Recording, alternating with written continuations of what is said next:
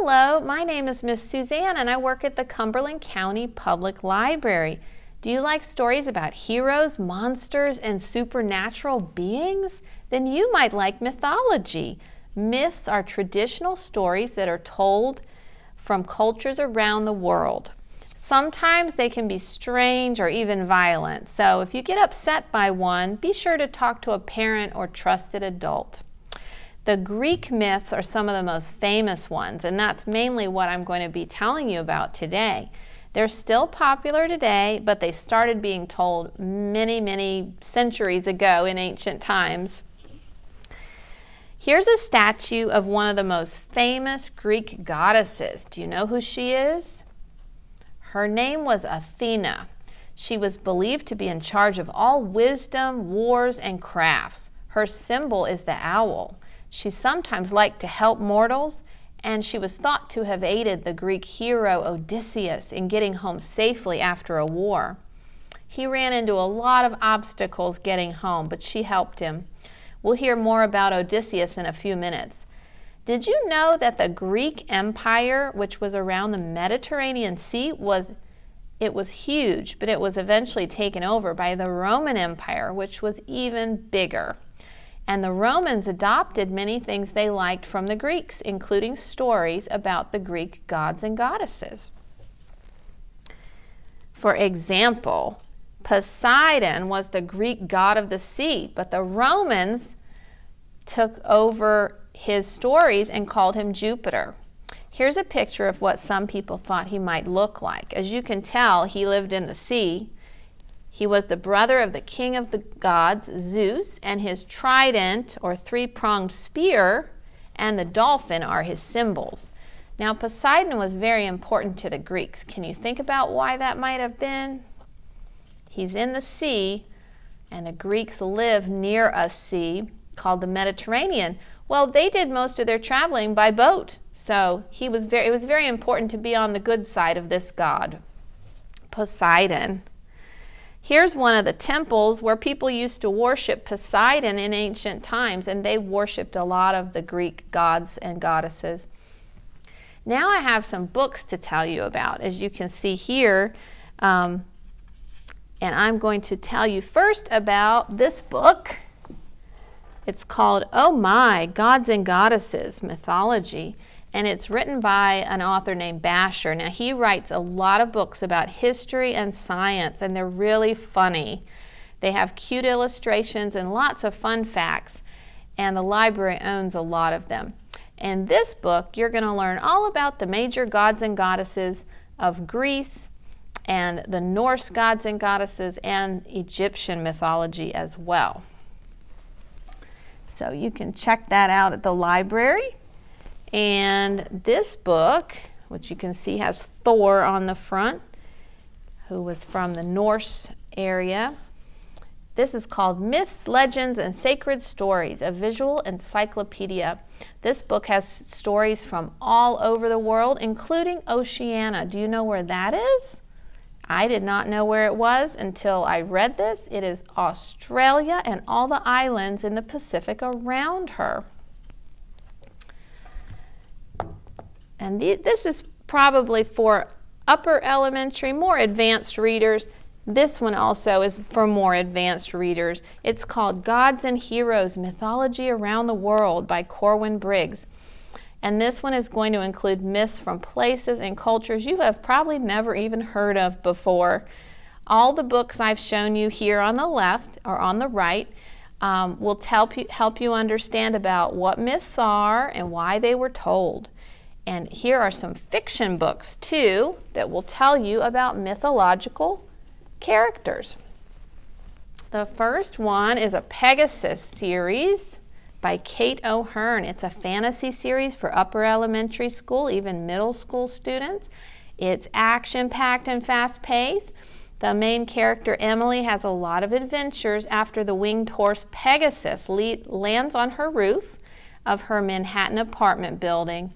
And after this, she gets drawn into the world of the Roman gods and into a very bad war. And throughout the series, Emily and Pegasus and the other gods and goddesses travel back and forth from the earth to Olympus. and have a lot of exciting adventures. Another series is called Goddess Girls by Joan Holub and Suzanne Williams. And these were written for ages 9 to 12, but of course, some of you have different reading levels and different interests, so don't let that stop you if you think it's interesting. This series is focused on the adventures of different Greek goddesses when they were tweens or teens and what happened to them. Now the next series is written by the same authors as Goddess Girls. It's called Heroes in Training. It's also fantasy adventure. It's for ages 6 to 9 roughly, and each one features different Greek gods and goddesses who are about 10 years old and trying to discover their destinies and fight their Titan enemies. And so these are just some of the books we have at the library. Mythology is something we have a lot of books about, so please check that out. And now I'm going to start telling you about a Greek hero named Odysseus. Has anyone ever heard of him? You might not have, because a lot of times kids in high school read about him. But his stories are well known, and I think you'll like them. Here's what some people thought he might look like. So this is a statue of Odysseus. He was a great hero, renowned for courage, leadership, and intelligence. He even came up with a plan to use a huge wooden horse to win a war that the Greeks fought against the Trojans. Now it could have looked a little bit like this horse.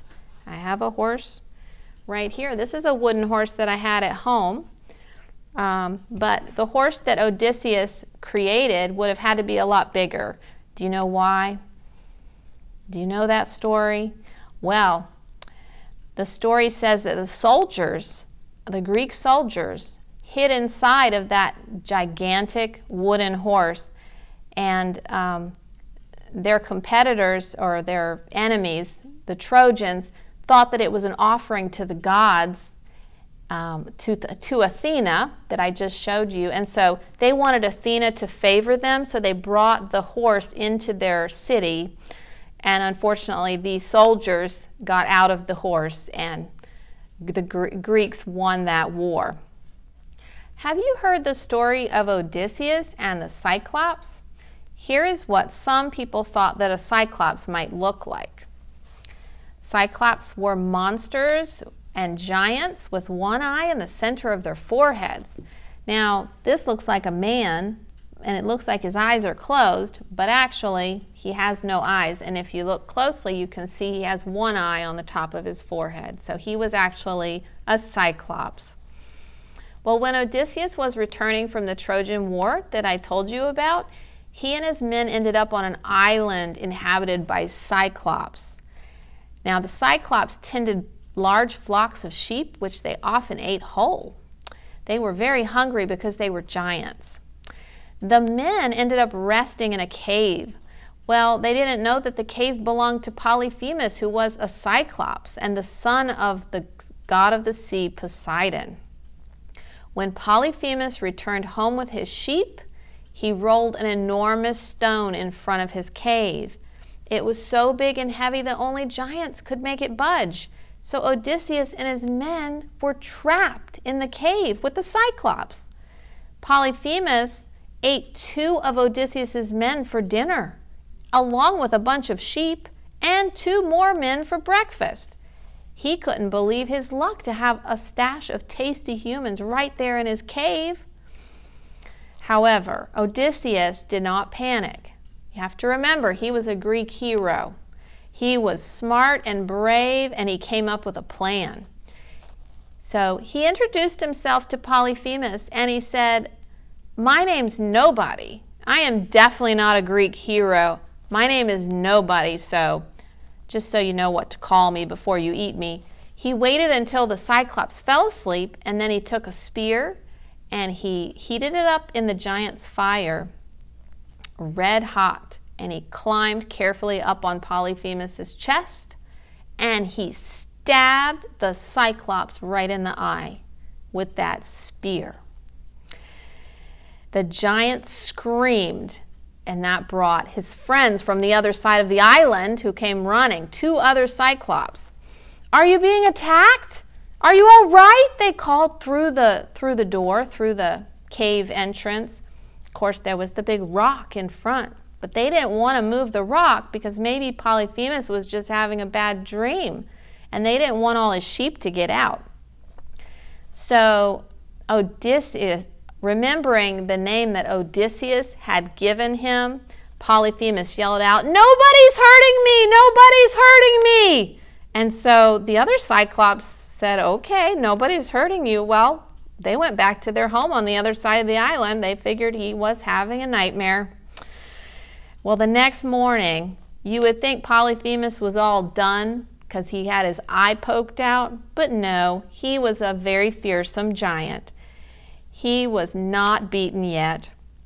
He felt his way along the cave walls, and he got to the entrance of his cave, and he opened the door of the cave. They moved the rock away just the slightest bit so he could let his sheep out one by one, and he felt the back of each sheep to make sure that no humans were getting out, because he was determined as ever to eat all those men, including Odysseus. Well, imagine his surprise when he heard Odysseus' voice outside the cave. What do you think happened? How did they get out? All the men were out too. And Odysseus yelled at him, "You've been outsmarted!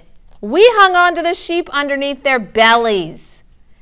And he laughed at Polyphemus, and all the men laughed and taunted him because they had won. However, they had one more thing they had to do. Can you imagine what that was? They had to get off this island. So they had to get back to their boat. And this is a picture by an artist named Arnold Backlund that shows Odysseus and his men escaping from the Cyclops in their boat. And Odysseus is continuing to taunt Polyphemus as he and his men are trying to get off the island. So we saw 2 different versions of what a Cyclops could have looked like. Of course, it's a made-up creature. But in this picture, he's got a lot of shaggy brown hair. You can see he's almost as big as the boat. He doesn't wear many clothes. I guess if you're a Cyclops living on an island, you don't need clothes. It was a tropical island. So what do you think a Cyclops might look like? Could you draw it? That might be a fun thing to draw your own version of a Cyclops, or you could draw your own version of the Trojan horse, because the horse I showed you was a Swedish horse. It wouldn't have been the same in Greece. Those are some things you could do if you need something to do when you're at home. And I have just a few jokes to tell you about Cyclops before we end the program today. I think you'll like these a lot. The first one is, why do Cyclops get along so well? Because they always see eye to eye, because they only have one eye. Why are Cyclops so competitive?